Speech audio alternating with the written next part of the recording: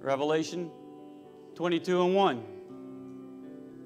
And he showed me a pure river. We sang it. We sang it. A pure river of water of life, clear as crystal, proceeding out of the throne of God and the Lamb.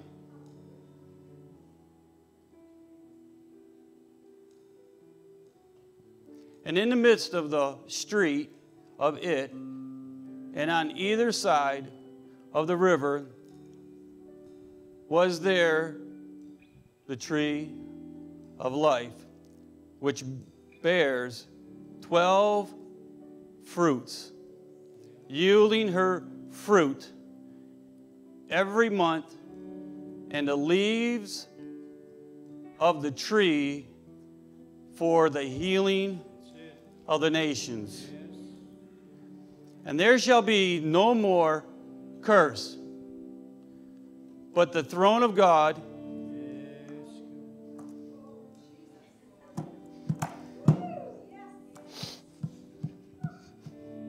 and the Lamb shall be in it, and his servants shall serve him. And they shall see his face and his name in their foreheads. Their mind. The mind of Christ. I wake up with Jesus on my mind. I walk through the day with Jesus on my mind. I do everything in Jesus. I go to bed in Jesus, you're on my mind. You wake me up in the middle of the night, Jesus, because you're on my mind. And there shall be no more night there, and they need no candle, neither light of the sun, the natural realm. For the Lord God giveth them light, and they shall reign forever.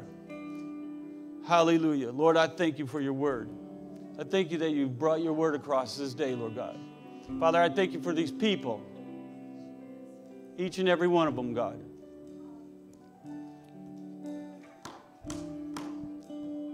Hallelujah. In Jesus' name, amen. Thank you.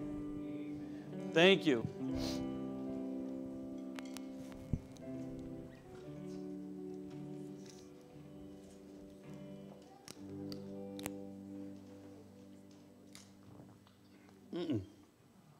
Tim, I can't see.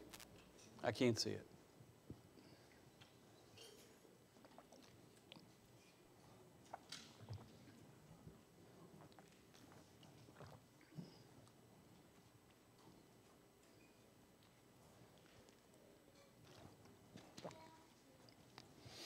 Hallelujah. Hallelujah, Jesus. Hallelujah, God.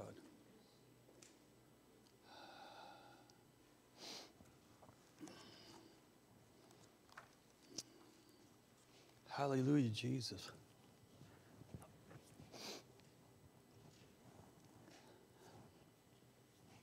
Amen. Hallelujah, God. Hey, it's a good thing. It's a great day.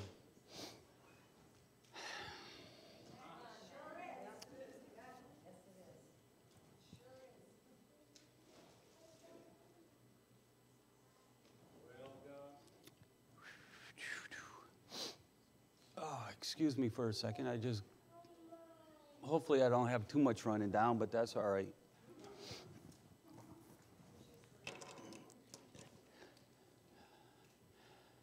Hallelujah.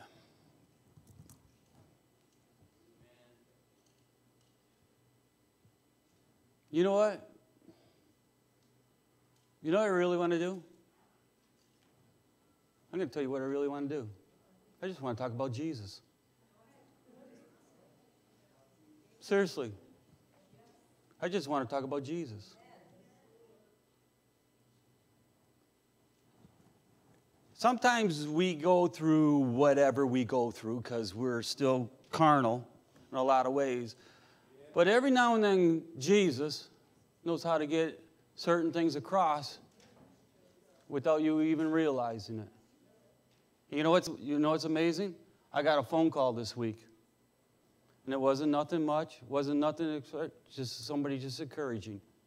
And that's all it takes. And I tell you what, that lifted me up. Because sometimes you sit there and you wonder, God, do people even really listen to what you're doing? Or is this just for me? And the answer is yes. The answer is yes. But I'm not going to boast because people don't like being pointed out. But I want to thank the one who called me. And they know who called me. I get texts along the way. Every now and then. You know, God is amazing. He is totally amazing. He just knows how to. And yes, He'll use modern day technology to do it. Sometimes. But He is large and in charge. And the more I fall in love with Him, the more I realize His plan. See, I can show you this. You want to see something? Brother Kelly, in his book, he drew all this. It was Samuel's ministry of all where he went. Everybody see that? It's a little small. But Brother Kelly, he drew this out freehand. But it's on a piece of paper. It's a plan. But God's plan, it's alive. It's alive. We are written epistles, read by everyone, inside the room and outside the room.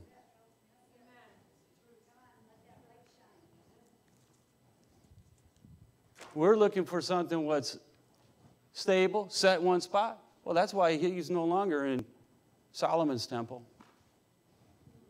He's put it right back to where it was destined to be from the beginning, in the heart of man, in the heart of mankind. You want proof? You want facts. We love proof and we want facts. I'll give it to you. You want proof and facts? I'm going to give it to you. 1 Samuel 6:20. We're going to start there and we're going to go from there.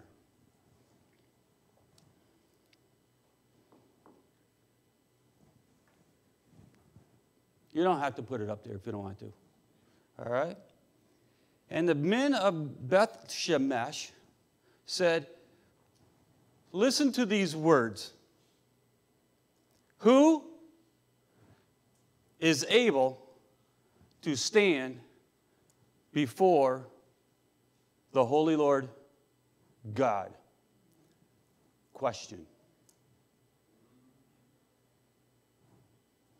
And to whom shall He go up from us? Question number 2. You want answers? They ask questions. Old Testament, they ask questions. New Testament answered the questions. Who is able to stand? Ephesians 6:10.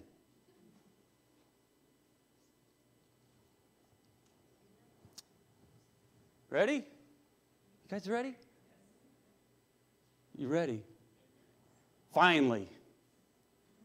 Finally. Finally. Finally. After everything that took place, he wrote before this, it's finally come down to this. Finally. My brethren, be strong in the Lord. Be strong in the Lord and in the power of His might, not yours, in His. Because when we are weak, He is strong. Put on the whole armor of God, that ye may be able to stand against the wiles of the devil. For we wrestle not against flesh and blood, but against principalities, against powers, against rulers of the darkness of this age or world. See, the crazy thing is, the enemy, he's so stupid, he keeps repeating himself. He keeps repeating himself. We can prove that fact too. How can we prove that fact? We got a whole Bible of the Old Testament proving this fact that God, who created everything, is mighty.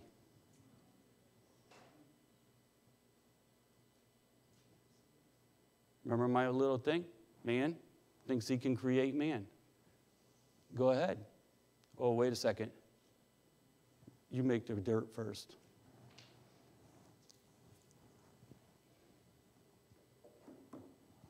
Got the picture? You got the picture. Man thinks he's so smart. But really, make dirt. You know, it's funny. Dave, can I say this? Can I talk about it for a little bit?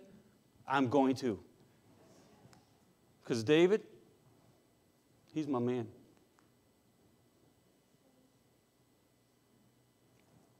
I don't know what God did, but the first time I met David LaPointe, God knitted us together, not by flesh and blood, by spirit. And you want to know something? We were both young and dumb and didn't know any better. But God knew what he was doing, because God seen the end from the beginning. I'm sorry, I just put you out. You better put on your whole armor, buddy. I'm serious. But Brother David, we had a little issue here in the ladies' bathroom. Nothing against you ladies, but it just happened to be in the ladies' bathroom. The exhaust fan in there was making some funny noises. So Brother David says, he goes, hey, I was looking at the bathroom fan to see what the noise was, and he took it out of the ceiling. And he said, oh my gosh, was it filled with dirt. Now, because I thank God I don't install them no more, but I work on them. Exhaust fans in regular bathrooms like this, really, they don't pick up dirt. All they're doing is expelling stench.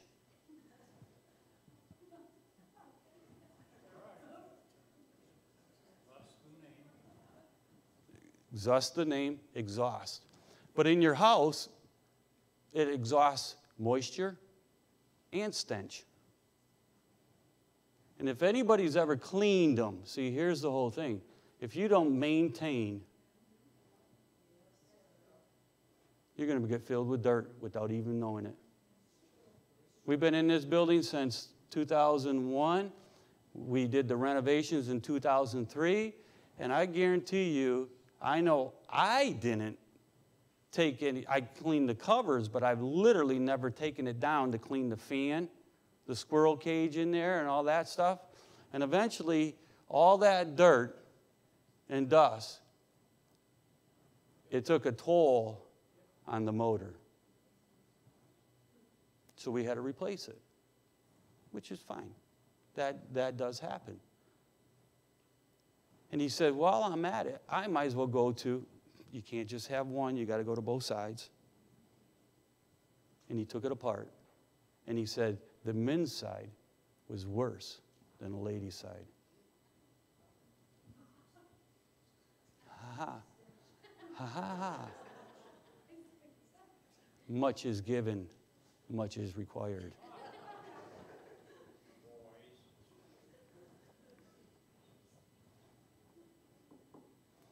But the crazy thing is neither one of us knew that just sucking out air had so much dirt in it.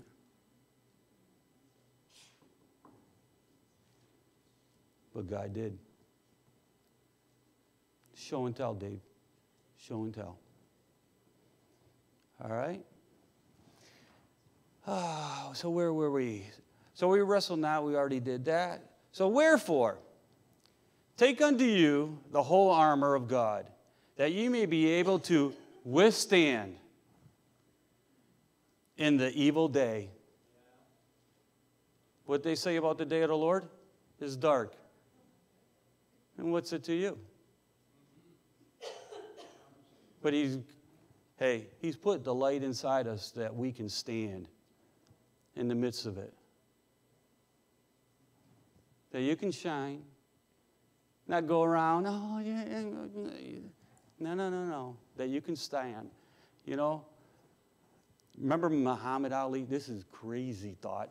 I just got a crazy thought. Crazy, I'm going to say it because it's crazy.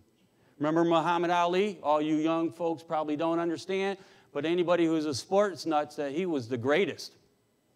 Did he say he was the greatest boxer of all time? And I tell you what, in my short little lifespan, out of everybody that I've seen box, he was probably the greatest I've ever seen. The one I'd like to see is him and Mike Tyson go at it one time, but that was besides the point. He was just a plain nut, but that's besides the point. But Muhammad Ali did one thing. He came up with this theory called rope-a-dope. Rope-a-dope. And every time the enemy came up to him, he leaned back on the rope. And he was going back and forth, but he never fought and never did. He just blocked, took it, blah, blah, blah. A couple of them stung every now and then. But I tell you what, when he got his chance, bam, down they went. And that's what God does. He puts you in there to play rope-a-dope. And 90% of the time, 99.9999999% of the time, it's right here. This is the devil. Because why? He thinks he sits in the temple of God, thinking that he is God.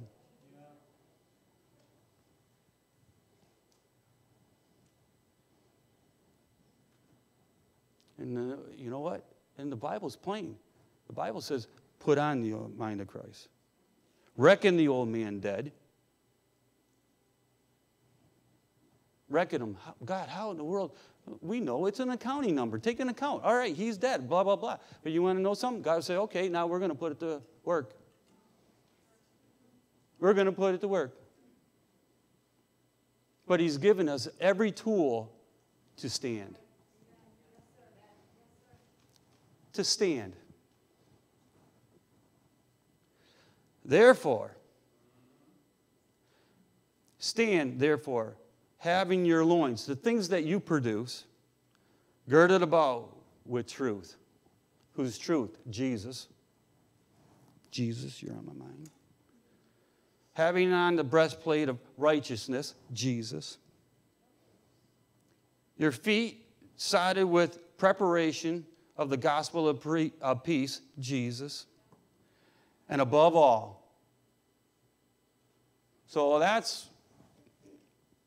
there's something higher, right? Above all, taking the shield of faith, the trials of our faith are more precious than gold.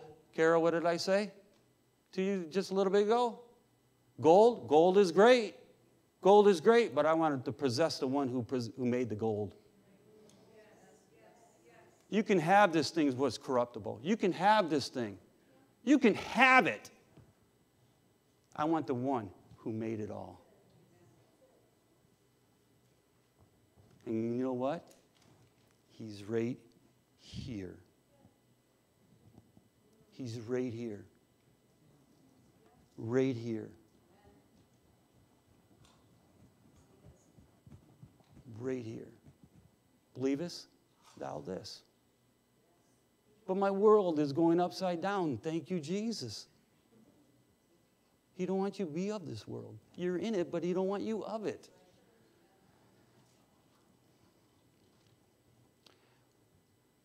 Above all, take the shield of faith, wherewith ye shall be able to quench all the fiery darts of the wicked one, and take the helmet of salvation, Jesus, the mind of Christ, and the sword of the Spirit, which is the Word of God, written and spoken. We've known that. That's plain. We've been taught very well on that. But the spoken word better line up with the written word, because it's the anchor. It's the anchor. It's the anchor.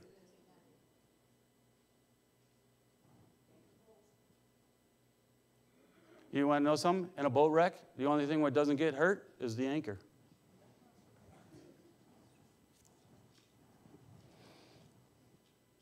Praying always with all prayers and supplications in the Spirit, and watching thereunto with all perseverance and supplications for all the saints.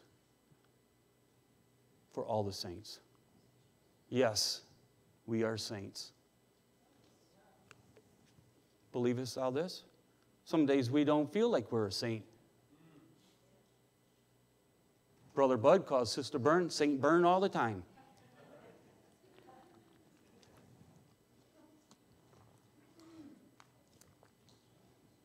But see, that's just what man, I'm not making fun of Brother Bud, but that's what man did, and that's what we think of as man.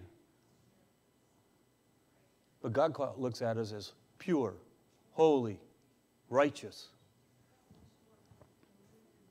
The one he's willing to put himself in.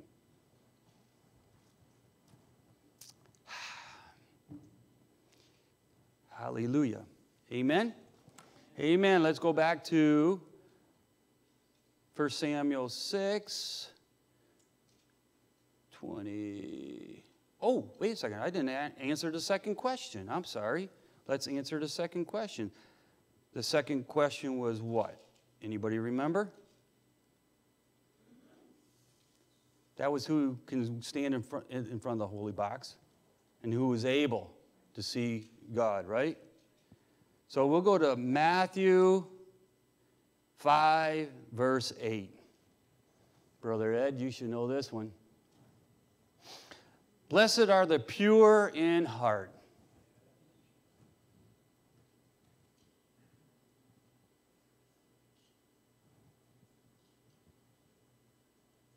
Blessed are the pure in heart.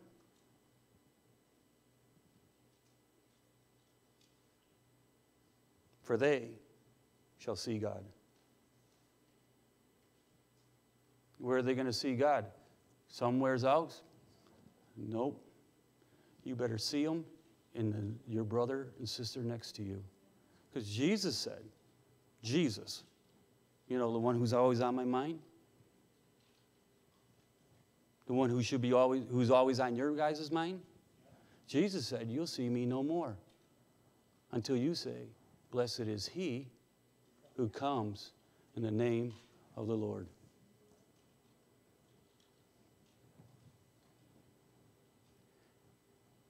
And then we got a little incident that took place that the disciples went to Jesus and says, hey, they're preaching another Jesus. What did Jesus say? Just leave them alone. It's getting preached. And you know what's going to happen? In the wash, this is my paraphrase, in the wash, it's all going to work out. He's going to see. He knows. He knows. And you want to know something? His sheep know. They know his voice. Hallelujah. 1 Samuel 6, back to verse 23. I went back to these two before we go jumping into chapter 7. All right? Because the first two verses of chapter 7 really go inside with chapter 6. So I'm trying to group them all together. But as I was studying, and all of a sudden, this little bit God started showing me this little thing this morning, and I'm like, all right, Lord, this is good. This is good. I better get the notes out and write it down. I'm not writing notes because I'm not a note person. I'm not an old person, but I'm willing to change. I am willing to change. So, Let's see, do I have the right verse here? I'm sorry. Because I went to the wrong one. It's chapter 20, 1 Samuel 1. Whoa. Come on, Stephen. Technology. That's why they don't give me one at work. They'd have to pay me to learn how to use it, and they don't want to do that. So the men of Beth Shemesh said, who is able to stand before the Lord, before this holy Lord God? And to whom shall he go up from us? And they sent messengers to the inhabitants of Jireh-Jath-Jearim. Thank God we don't have names like that anymore. Saying, the Philistines have brought again the ark of the Lord. Sheesh, it's amazing that the world has brought the ark of the Lord. Come down, and fetch it up. You know what's funny? This name, Beth Shemesh, remember I went through it? And it means the rising of the sun, or God is sun, light. This is when you get born again. This is what I really look at it.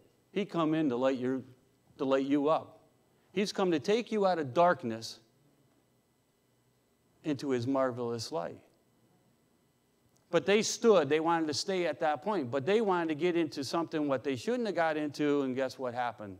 There's a breach. And this, how can I put it this way? They wanted the world in the church.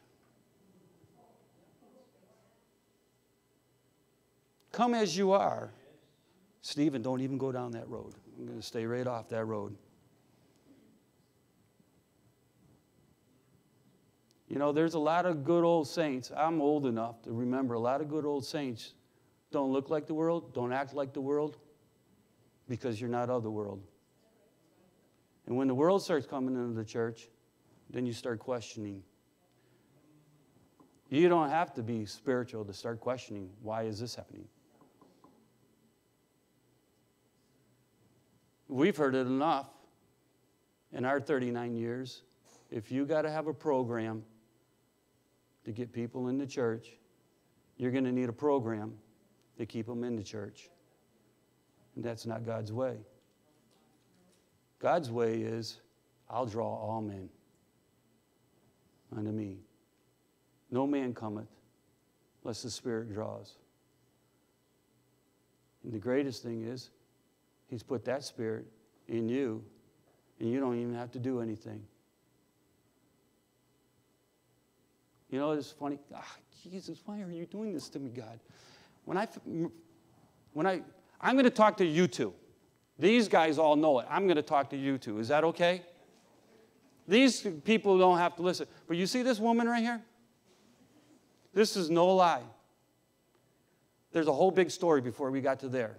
Someday we'll discuss it over dinner again, all right? But this woman right here, I started dating her. You got to remember, I moved here. You know the story. I moved here, didn't know anybody. And all of a sudden, lo and behold, what happens? Dad, my father, the pastor, kept bugging me to go get my sister at a store. Bring her home from work. And I kept saying, nope. And finally, my dad, he was the saint, screamed at me and said, go get your sister. Can't talk like that to kids nowadays. So I drove at night, bummed out, because I had no friends. I had nobody. I was totally isolated. God separated me from everything that I was. And I didn't realize what He was doing. Sent me over there to get my sister. 2 people, her and my sister, walk out of the store at night. And all of a sudden, lights. You said what Adam said. Lights. You know what the crazy thing was? I was born again, baptized, but my heart wasn't right with God.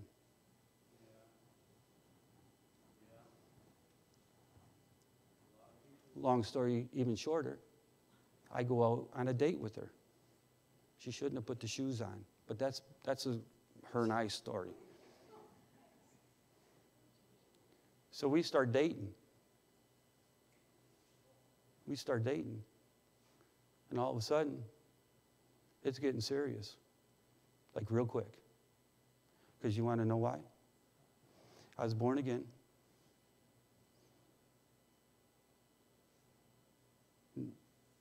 Didn't have my heart right, but I knew what was right. And I said, God, I don't want any toys. I don't want any mess. And I threw out a fleece to God. I shouldn't have, because my heart wasn't right. But God said to me, all right. I said, and I'm not going to do anything. I'm not saying a word. This is how I'm going to know it's you. And I put out 3 things. And this is no lie.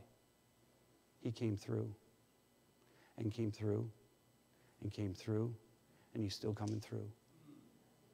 And I'm telling you what, we were driving, and I don't know, you guys are about my age. So you know how it was. You're driving down, you got your sweetie next to you, you're holding hands, you're listening, you're bopping to the music, you're cruising down the road. We're coming down Wilbraham Road, and there used to be on the corner of Wilbraham Road and Parker, there was a Bible and bookstore. Light turned red. So I don't know about you. All you young folks, plug your ears.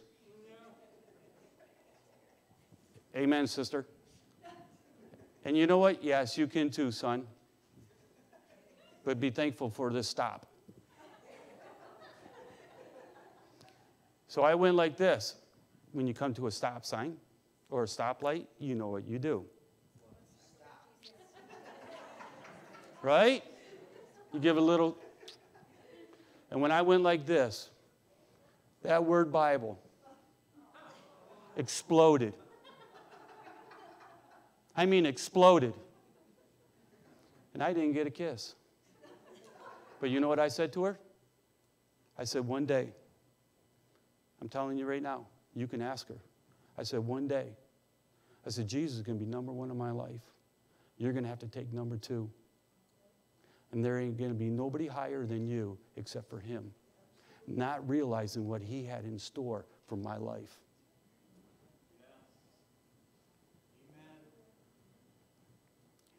And has it been all smooth?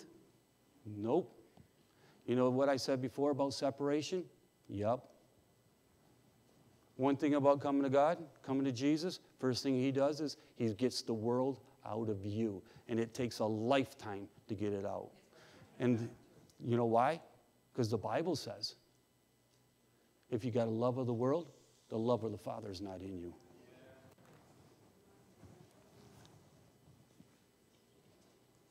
That was just between us 3. They just got to hear it. But really, they lived it out. They lived through it with me. I literally got a lifetime, just me. How God put his finger in my life. You know the story about Paul? I can't even believe I'm saying this, but Paul said, God who separated me from my mother's womb so that he can reveal his son through me. And you know what that poor man went through? Murdered a bunch of people. Very, very smart, very educated, but didn't have the Spirit in him.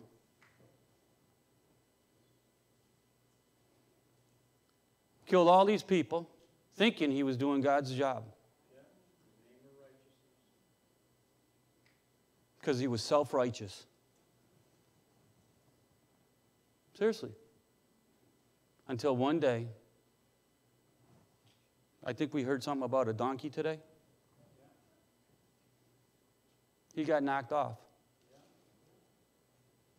And the sun, what revealed himself, was brighter than the noonday, natural thing. And he had the audacity to say, at the end of his life that God, who separated me from my mother's womb, I can tell you stories after stories, just in Stephen Fraser's little 57 years life, how God has separated me so that he can reveal his son through me. And that's what he did for each and every seed that he's placed in humanity.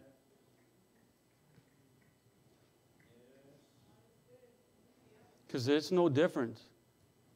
The same Holy Ghost what lives in me lives in Josiah, Jennifer, and each and every one of you.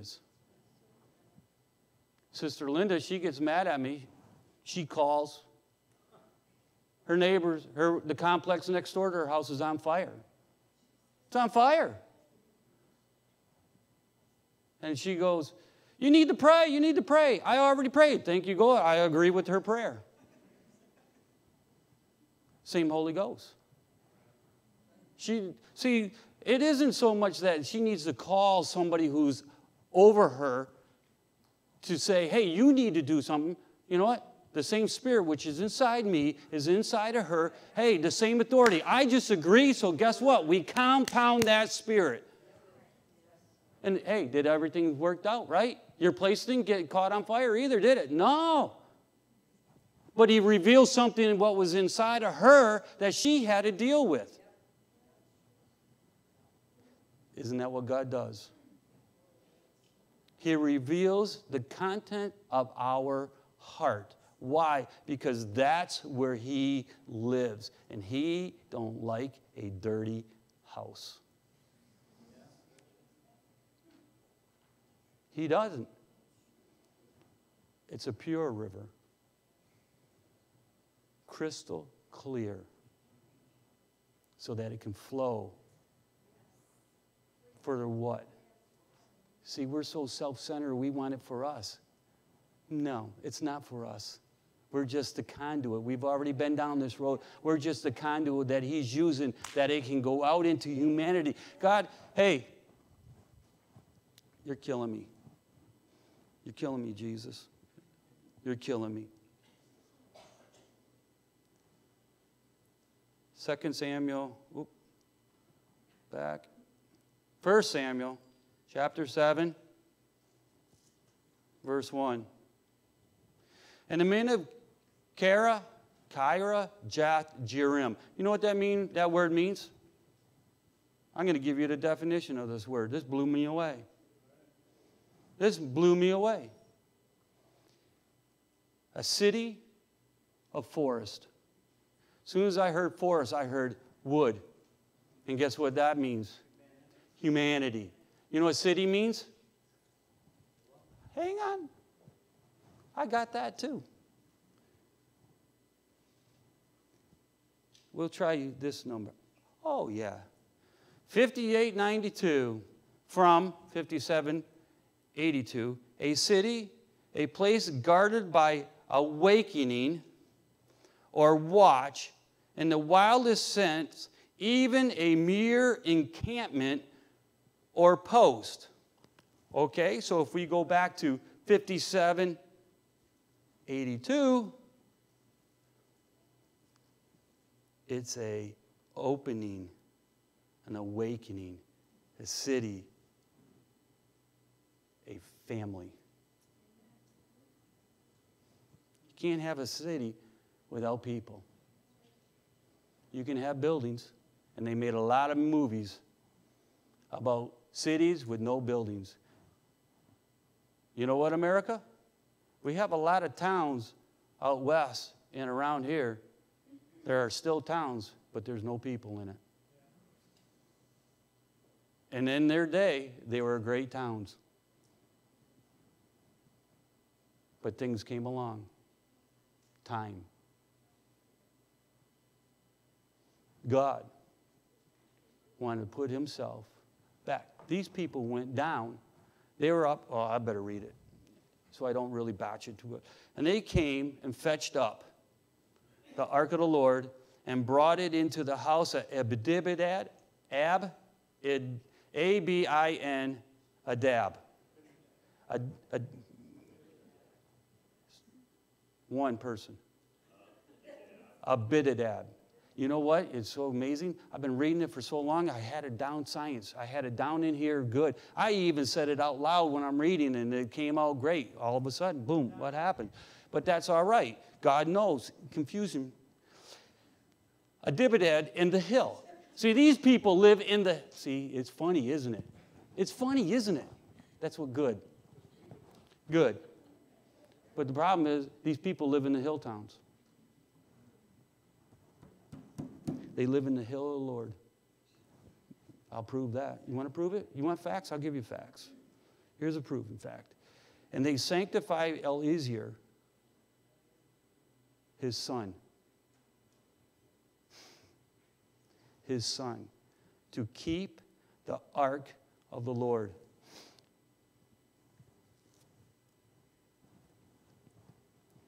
Abinadab.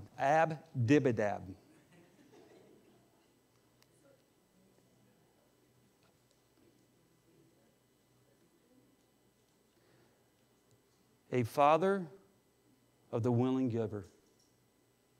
God's more than willing. God's willing to give you the keys to the kingdom. God's willing to give you the kingdom. But see, he ain't giving it to you on our terms. It's on his terms. Like it or not, it's on his terms. Because there's a purpose behind it. We've heard that right? We've heard that. God's got purpose. What's the purpose? Pure, holy, righteousness, justice, above all else, loving. God so loved the age that he gave his only son. Here's another crazy thought I had. I got reading sometime this week, and I happened to look down. I was chasing words. You ever chase words and all of a sudden we call them rabbit trails? I got the rabbit. And God, it was good. It was good eating. But remember when Noah had a boat? And he put all kinds of animals on it, right? Did he or did he not? He put dirty animals and clean animals. Now, if you were Noah, would you put dirty animals on a boat? Knowing, because God told him what to do. So I guess he didn't act like God. He did what God told him to do. So he put the clean animals and the dirty animals. Another crazy thought. They're on there 40 days, 40 nights. It rained, and then how long they were on afterwards before they even got off the boat. I wonder if the dirty animals started looking at some of those clean animals going, chopped steak. See, we don't think like that. I'm talking to you two again. Is that right? Because they've already heard it. When the water rose, it said it covered the whole earth. Right?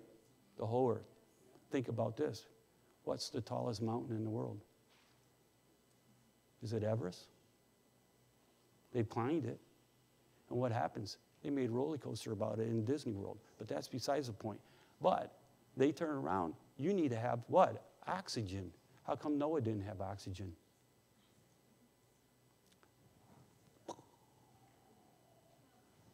Something kept him alive. You can go through the pit of hell, and he'll keep you alive if your heart's right with him.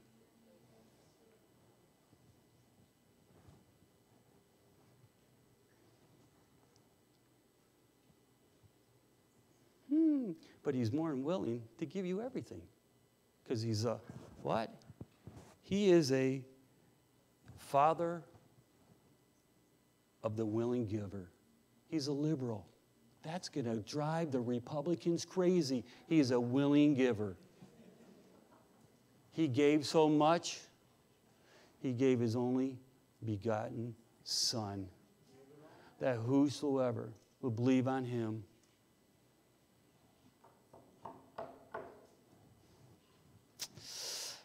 Eliezer. So you got God, the willing giver.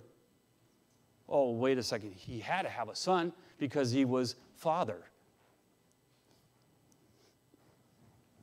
Can't make this stuff up, right?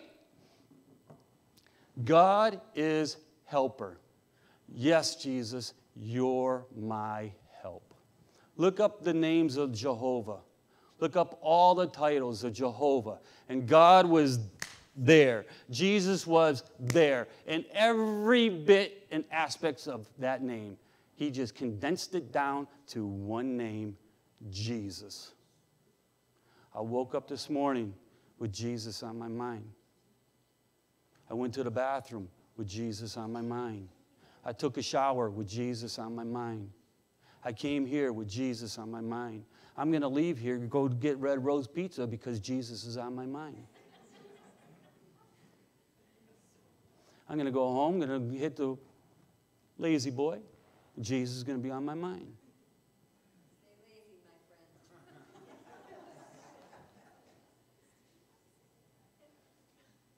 Because I've come to this conclusion.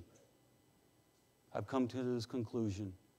If Jesus isn't on my mind 24 hours a day, 7 days a week, I'm nothing to him. Yet David said, what are you that you're mindful of man? What is man? Thou art mindful of him. You're full of his mind, he's full of yours. It's like that new relationship.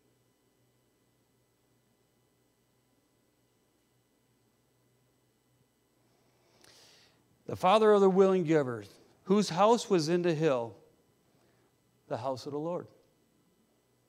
The hill of the Lord. They did something. They charged them. They sanctified them. They made them pure. Jesus. Jesus. To keep, to watch, to guard, to protect, preserve, to retain, reserve, observe, and regard the ark of God, his heartbeat. John laid his head on his heart. Listen to the heartbeat. That was nice. But that same heartbeat is inside of us. Protect it, guard it, keep it. Don't let anything get to it. Pirates of the Caribbean. Nick likes movies. Pirates of the Caribbean, what did they go after? The box. What's the name of the box? Huh? Dead man's chest. But when they opened up the top, what was that heart doing? Can't make this stuff up.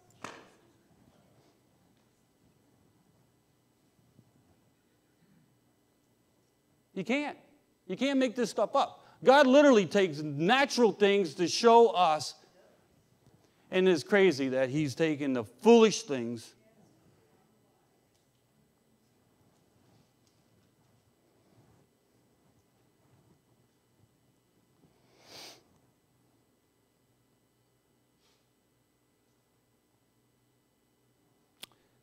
This is Brother Kelly's notes, all right? It seemed that the ark was here for almost 100 years. We go down to verse 2. And it came to pass while the ark abode in Kiriath-Jearim that the time was long.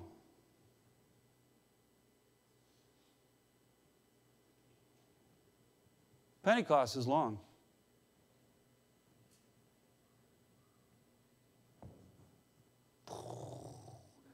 The other town you get born again in. And you think you have everything. But God has another town to go to. He was expecting to go to another town. He wasn't settling in the outer court. Remember, God lives in a 3-room house. He wasn't staying down in that town just to light your candle. It's great to have your candle lit, but there's something more. He brings you to the next town for what? To put you in a body, that you can grow up, that you can get all the rough edges knocked off, that you can get polished together in the quiver so that He can shoot you where He wants to shoot you.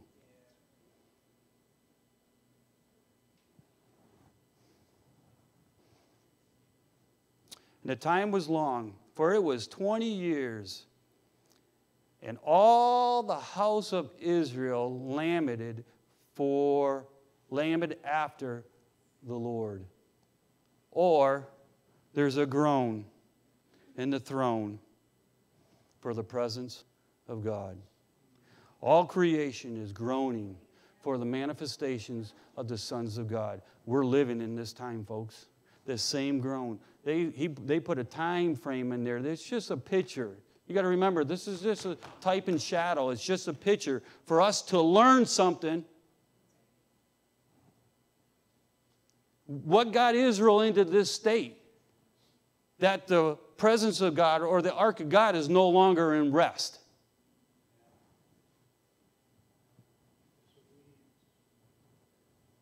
They thought that they could take the heartbeat of God and bring it to somewheres to conquer something that God's already told them 400 years before, when you go into the land, totally destroy everything.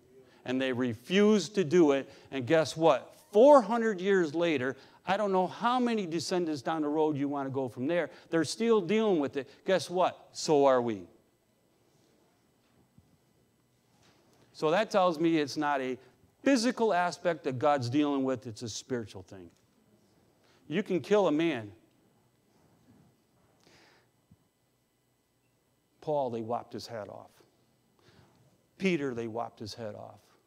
Jesus, they hung him on a cross. And guess what? We're still talking about him.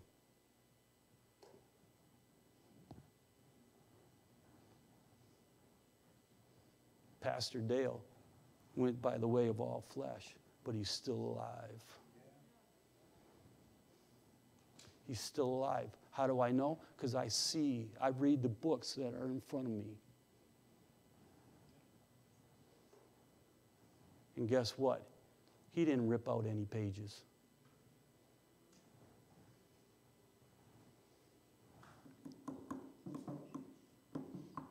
So Brother Kelly says, it seemed that the ark was here for almost 100 years.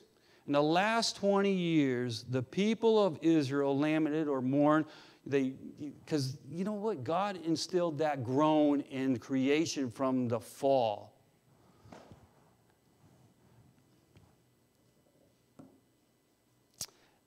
After the absence of the glory of Israel upon the ark.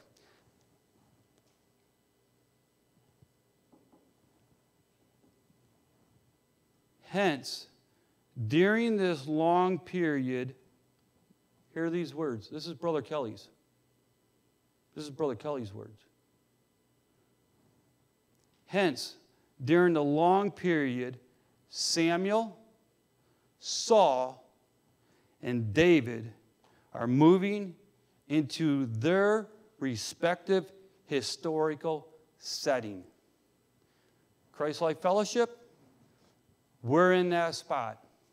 We're moving into our historical setting.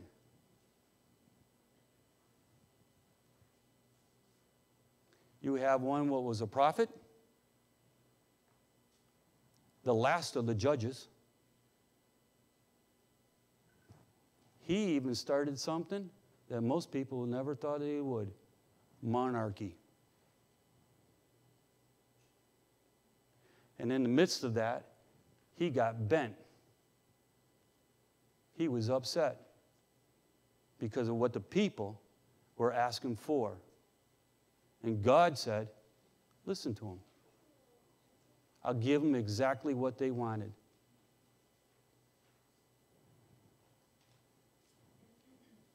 He did. He said, but you know what? To ease you and your mind, go ahead and you tell them what they're going to get. And he did. But at the end of Saul's reign, same prophet who anointed Saul had to turn around, get his clothes ripped from the guy he anointed, because that's who God picked, to turn around to anoint a little shepherd boy who had a heart after God. Because what was he doing? He was out in Daddy's pasture, tending his sheep, making sure no wolves, foxes, or bears to get him. Well, Saul was doing what? Running around for Daddy's donkeys, the world. They're moving into historical settings. So are we. We're moving into our historical settings.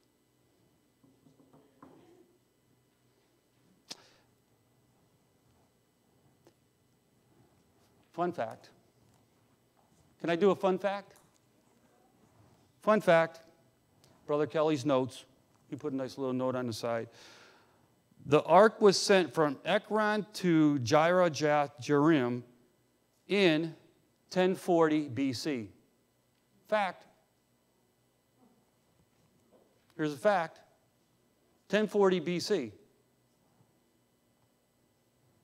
And it remained there 20 years. 1 Samuel 7. To its entry into Zion, the third realm, the final realm, the place where God's desire always been. The third room, the living room, the green room, the throne room. Zion's. Nick, what did you say? Zion wasn't the highest hill, but it was the hill that God chose. It's what God wanted. Don't you forget, Mary? Have you forgotten? You were there.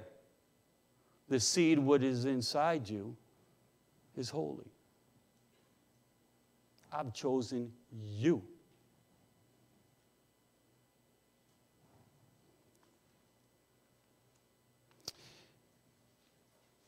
Its entry into Zion in 950 BC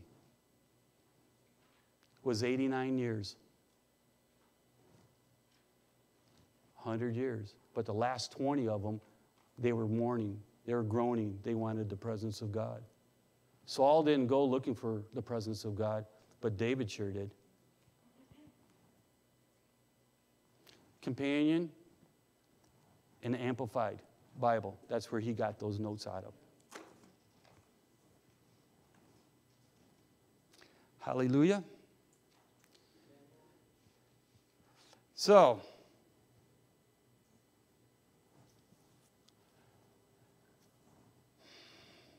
next week, I'm going to deal with verse 7, verse 3 down.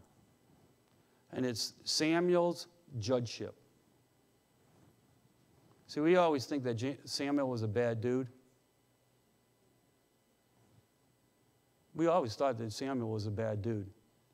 Bad prophet. Well, not in that aspect, but he was mean. Can I say it that way? He was just out of their mind. He was out of their thinking. He was in God's thinking. And God needed a voice. God needed a man to get his word across. To get what? To get the people to where he wanted them. But he wasn't that bad of a guy. He was a good guy. Next week, I'll get into his characteristics of Samuel as a leader. Amen? Anybody going away? You going next week? Okay. Come on up. We'll pray for you.